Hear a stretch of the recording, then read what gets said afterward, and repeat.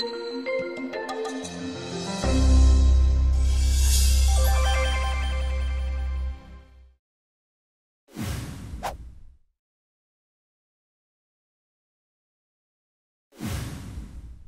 number one contraindication, so that means the number one condition that you should not have laser eye surgery for, is keratoconus.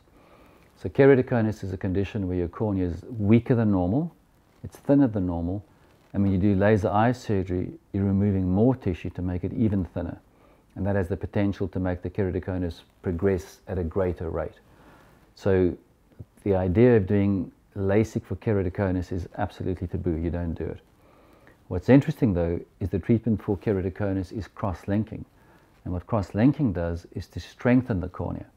And the cornea is strengthened with cross-linking by a factor of between 80% and 4 or 5, 100%.